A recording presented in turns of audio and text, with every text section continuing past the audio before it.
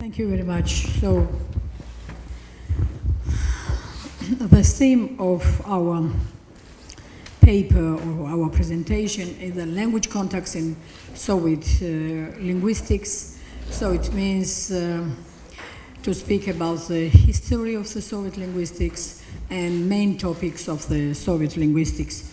And we, all linguists all over the world know that there are three main methods in general linguistics. This is the comparative method, this is the areological and typological linguistics, and they have different objects and different factors at the same time. For example, genetic method, an object for the genetic method is kinship, and the factor, of course, it's a time. For example, Kartvelian languages, or languages Georgian, which is the state language and official language of our country, Megrelian, Laz, and Swan are genetically from the one group or the same group, but the name of this group is Kartvelian or South Caucasian. And the kinship of the factor for the kinship of these languages, of course, is time.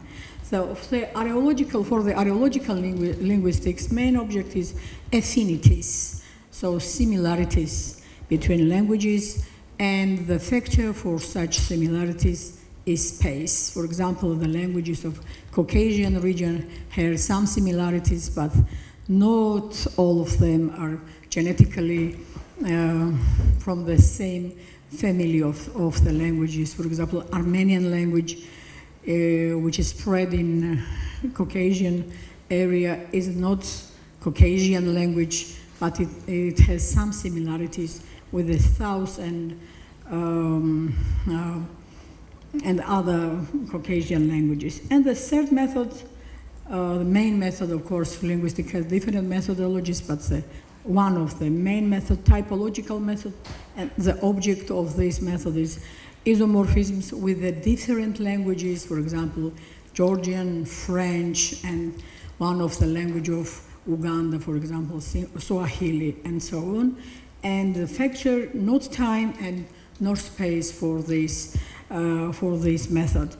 But what does it mean, similarity? Similarity has the languages which are from the same genetic group, and the similarity have the languages which are from the different language groups. For example, kinship means that we have the same language families, and this is a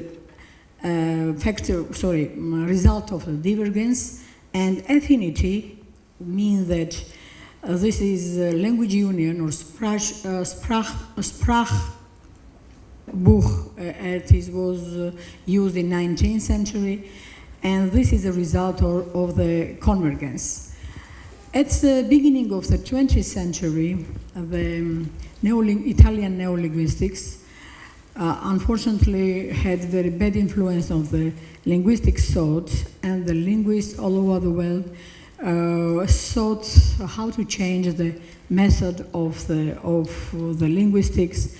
It was in Soviet Union, in France, in United States, and so on. So we have different heroes of our speech. First of all, this is Nikolai Trubetskoy, who is the famous linguist from Prague Linguistic School. And here is the Prague Linguistic School itself. You can see Roman Jacobson, maybe you recognize him, and Nikolai Trubetskoy, Kartsevsky, for example, and others. This is the photo from 1930. This was the first international phonology conference in Prague. It was the beginning of phonology as a field of linguistics, not phonetics, but phonology. And they had a very interesting periodical, Евразийский временник, which means annual or quarterly of Eurasian theory, and one of the main articles was written by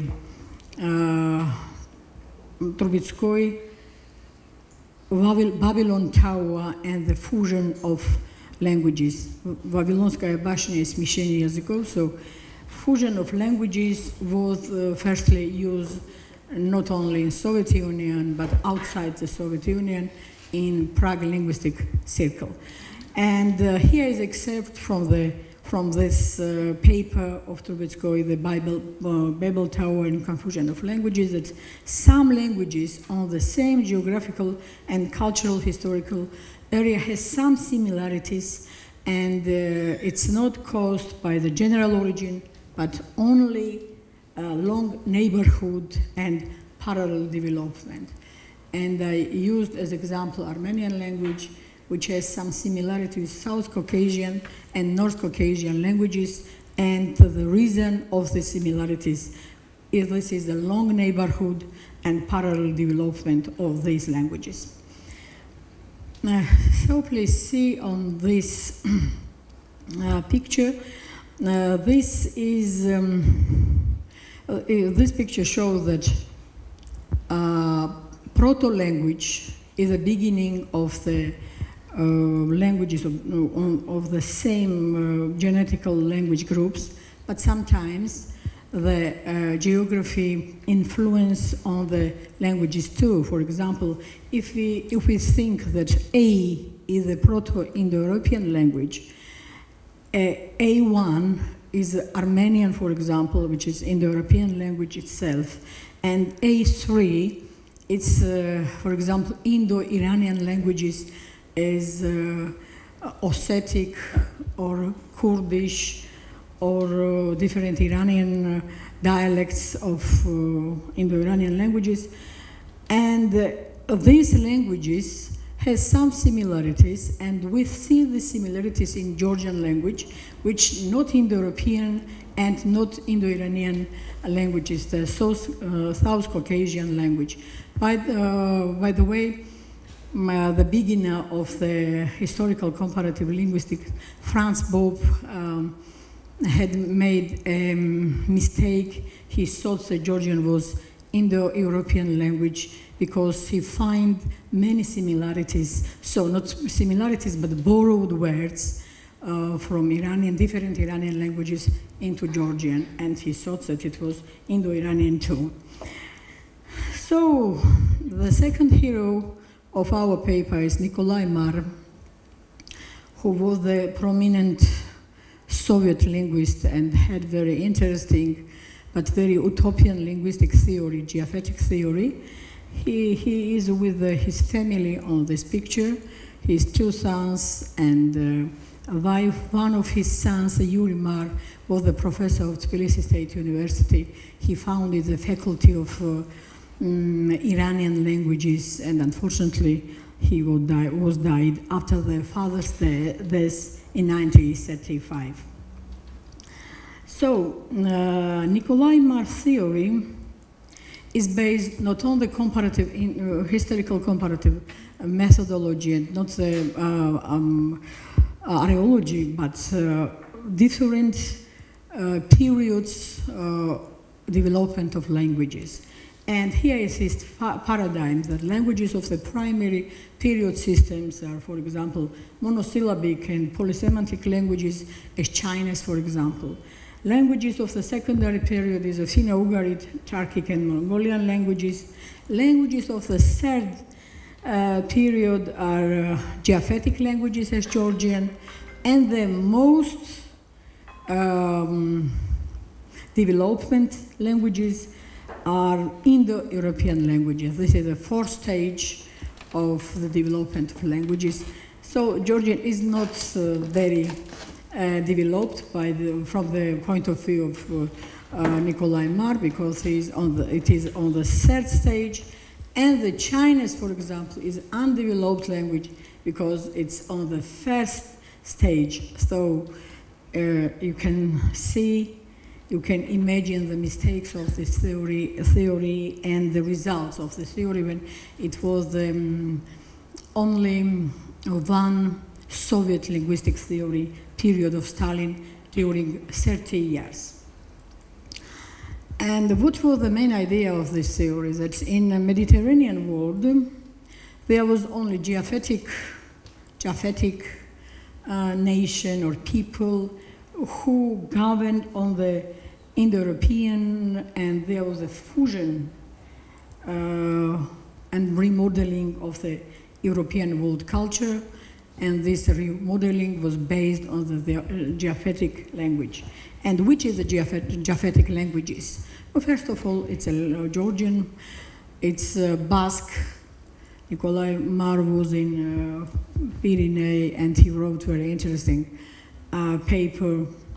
Pyrenees Guria, which means Guria of Pyrenees. Guria is a part of from the Western Georgian, and he finds some similarities between Guria, western part of Georgia, and between Pyrenees in Italy.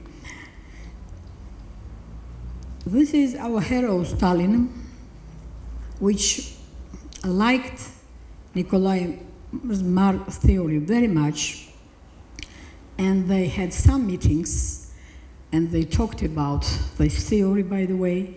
This picture is from Gori. You know that in Gori we have House Museum of Stalin, but it's not a picture, sorry, it's a picture of carpet. Very interesting conversation, but it's very utopian painting itself, because Stalin and Lenin never met each other in this age. So what was the language planning of Stalin's period? Stalin initiated a policy of the bringing closer the nations and their languages, and he used the term fusion of languages. In Russian it's sliani. He used not only sliani, but other Russian terms too, but all of them we can translate in English as a fusion of languages. And the process of the bringing the languages closer would be very long way. And the splizhenie, it's the same, not fusion, but to be closer and closer to each other,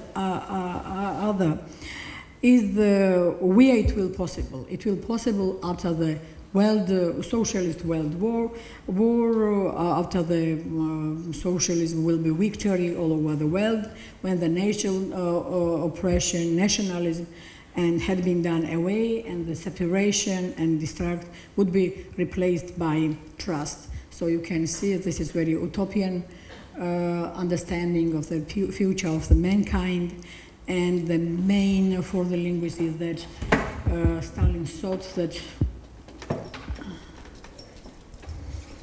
we have a wonderful guest. I think Stalin liked dogs too.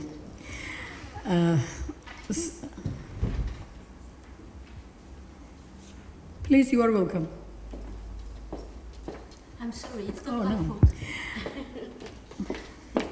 Thank you.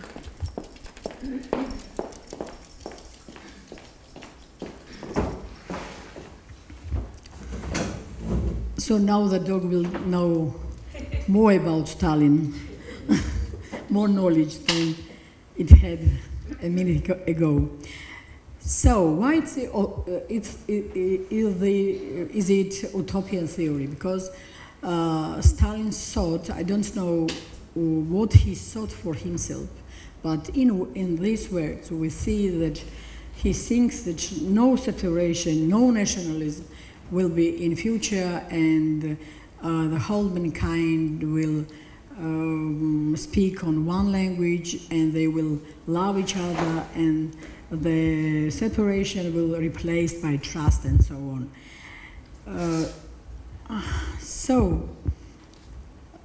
Why is this long way? Because we need very huge time for the new language, which will be not Russian, not English, not any other languages, but new language which will be included, please pay attention, the best elements of the national and zonal languages.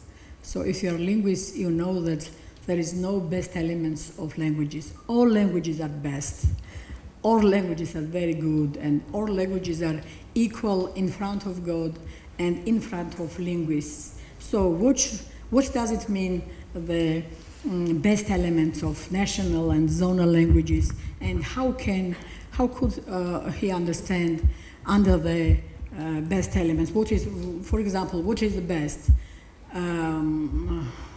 Analytical languages, or languages as Chinese, monosyllables, and polysemantic, who knows? And what knowledge had Stalin about this? Now I want to compare the statement of Stalin and Marr. So Stalin's opinion was that when the socialism will be winner over the world, so the neighbor national languages inevitably have to merge one common language. So this one common language will not be the languages which we know now, for example, French, English, or German. It will be something new. Now please pay attention to the Nikolai Marr statement. The future of the world language will be language of new system, so of new period. And this language cannot be such a language. So from the living languages, what does it mean, living languages? Languages which we have now in the world. It will be new. So Stalin and Marr have the same idea about the future of mankind, that they will speak on one language, and this language will be the result of the fusion of the Slyanian Russian, of different languages, or all languages all over the world. As I told you, Marr and Stalin met several times, and one of meetings was during the 16th Congress of Communist Party. It happened in 1930. So in Soviet period, if you have any knowledge about the Soviet Union and about the understanding of class system and in Soviet Union, so they wanted to underline that class of workers, class of peasants, and intelligentsia have the same ideas, have the same thoughts and understanding of future. And this is the excerpt from when Marr had a speech during the Congress of 17th Congress of Communist Party in 1930, and not only Marr, but there was another guest too, academician Professor Keller. And what is the important, that they have the same ideas, and the delegates of the Congress applaud the science. So scientists, it is intelligentsia with writers, painters, and so on, class of workers and class of peasants have the same ideas. And as we know, unfortunately we have no inscription about this. As we know, the last part of his speech, Marr had made in Georgian language to influence on Stalin, and I think it's true, because Marr was very egocentric person, and I can imagine his speech in Georgian or the Russian Congress of Communist Party. But suddenly, after the death of Nikolai Marr, Stalin changed his mind about the language of mankind, about the language future of the world, and about the class structure of the language. This is the book which is written in Georgian by Kandi Charkuyani. Charkuyani was the leader of Georgian Communist Party, and he had some relationship, maybe some friendly relationship with Georgian, this is the name, the title of the book, Meetings with Stalin. And the author of this book is Kandi Charkuyani, and it was published by the son of Kandi Charkuyani, Gela Charkuyani. Arnold Chikobava and Georgian, maybe you know this name because Arnold Chikobava met with Stalin and he had some influence on Stalin's understanding of linguistics. Arnold Chikobava and Gandhi Charkuyani, we are not friends, but they have some relationship with each other, and Arnold Chikobava never never liked Nikolai Mar's theory. He was always against his theory, and his books, which is printed before 1934, shows that he has different understanding of languages. I found this case in the former Communist Party archive in the Ministry of Internal Affairs in Georgia, and it's written in 1949 by Arnold Chikobava. He has two different papers about linguistics in Turkey, and the second is about the Nikolai Mar theory in Soviet linguistics. And I understood that something was related, his history was related to these two different papers, because I found it in the division of propaganda. So linguistics sometimes is a part of propaganda, and in Soviet times, of course, the linguistic was a servant of the Soviet propaganda. And why in propaganda division, why Chikobava's paper appeared in this department? And I think that the answer on this question you can find on Wikipedia. Wikipedia, you know that it's people's encyclopedia. It's not very scientific, but if you find Soviet linguistics, here is very interesting history, how Stalin changed his mind about Nikolai Mar's theory. So you can read that at the beginning of the Stalin, it's an excerpt from Wikipedia about the Soviet linguistics. So at the beginning of the Stalin's rule, the dominant figure in Soviet linguistics was Nikolai Mar, which had two different understanding of languages. First of them is that language has class structure, and the language structure is determined by the cultural, economic structure of the society. And the second is geophatic theory. Stalin, from the beginning, was on Mar's side. He liked this theory, but when he read the letter of Arnold Chikobava, how could he read the unwritten letter of Chikobava? I don't know. I think that is that letter which I find in the Department of Propaganda of modern Ministry of Internal Affairs of Georgia, which is a department of former Soviet archives. And after that, he met with Chikobava, and they had long talk from 9 p.m. to 7 a.m. And after this long conversation, as we see, Stalin changed his opinion. I think this is like a fairy tale. I don't think that in 5 or how many times, or 10 hours, Stalin could change his mind on this theory, but some factors outside of linguistics, beyond the linguistics, for example, the relation with China, or the relationship with other countries neighboring of Soviet Union,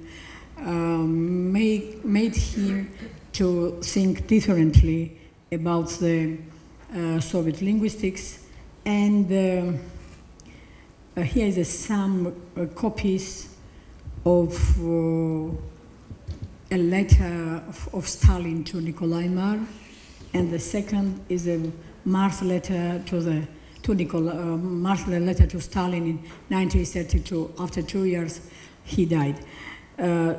So here is the picture of the minutes of Congress of the Communist Party of Tbilissi State University and all linguists, Chikobava, Ahmediani, and others, was called bourgeois linguists, idealistic linguists, because they they liked comparative historical methods. They used this method during their work, and they don't trust the Japhetic theory of Nikolai Marr.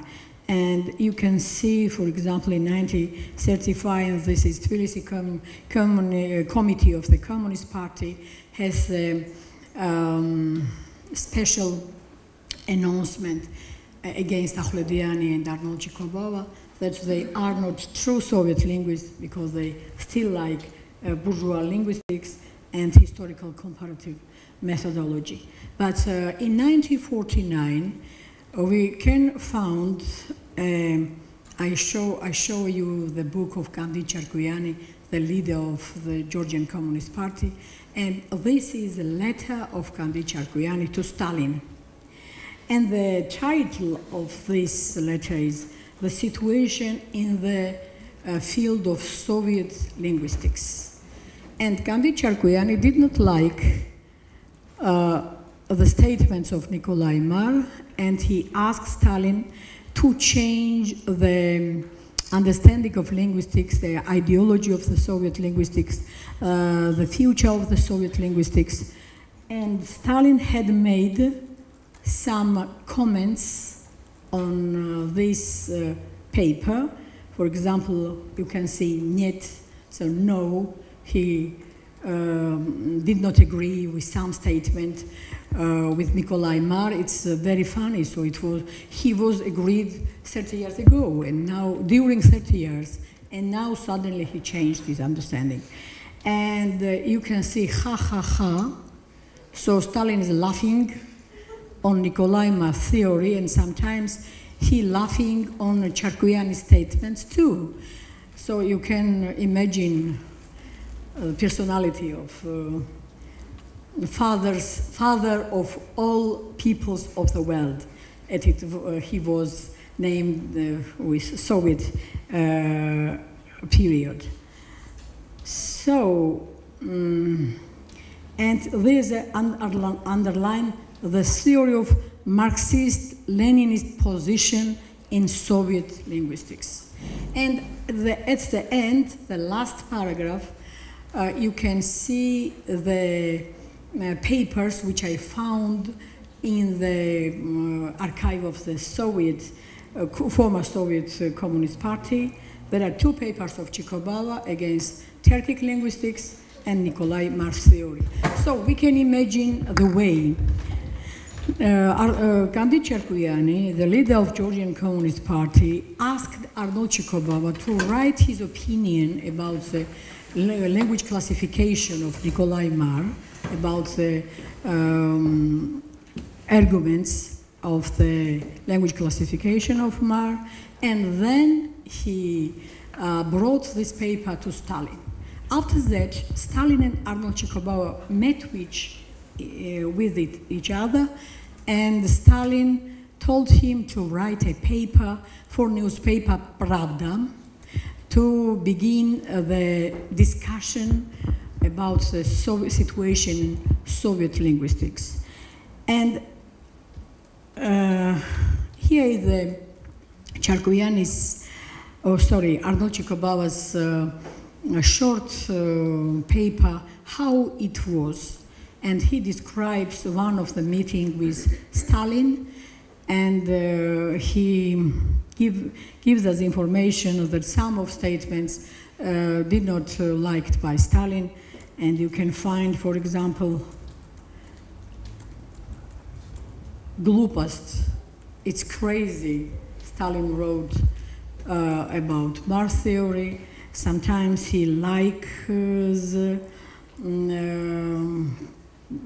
has chipuha means the nonsense, the same understanding of Marr theory. And here is, I want found, пожалуй, да, I want found this one. So, Stalin worked hard. He always did comments on the different papers and on the different letters papers of Gandhi Charkuyani, papers of Arnold Chikobava, books of, for example, Marx and Engels, books of Nikolai Marr and so on. And sometimes, here is a very interesting question, Akitaitsi, and what about Chinese people? If the Chinese language is monosyllabic and you know this is monosyllabic, but it's polysemantic. If it's polysemantic and monosyllabic language, can we say that it's undeveloped language, as Marr has idea? And what about Chinese? So Chinese people. So he asked Arnold Chikobava to write at least one paragraph about Chinese language and development of Chinese people. And sometimes he did not like arguments of Arnold Chikobava. Here is very interesting comment, недостаточная аргументация, that means your argument is not enough. Please add some other arguments to your paper. And after that, Stalin wrote interesting book. I want to find относительно марксизма языкознания, the role of Marxism in linguistics. It was in 1950. This is a time when Pravda, newspaper Pravda, opened the discussion about the situation in Soviet linguistics. The first paper was by Arnold Chikobava, and the last paper was by Stalin. And after that, he edited it, printed it, published it as an independent small book. And you can see that he changed his understanding of Marr theory. And Marr had, on his opinion, according to his opinion, Marr had incorrect formula about the class character of the language. And this is model as he wrote. And this is a contrary of the history of languages and peoples all over the world. And he did not write 4 elements. He had very interesting, Marr had 4 elements which he found in all words in all languages. This was Sal, Ber, Yosh, and Stalin did not like this 4-element analysis. And you can see the last lines, how it calls. This is a teacup, fortunes, tell fortunes on the teacup. Гадание на кофейной гуще. This is in Russian. So, tell fortunes on the teacup. Yes, and sometimes the examples from Nikolai Marr's books, the understanding some words, for example, Georgian mucha, oak. For him, mu is Georgian, ha is Chinese. And where Georgian and Chinese can meet with each other, and how these 2 different syllables could fusion in one word, nobody can understand instead of Nikolai Marr. So thank you very much for attention. This was very short theory tale about the language context in Soviet linguistics. Thank you.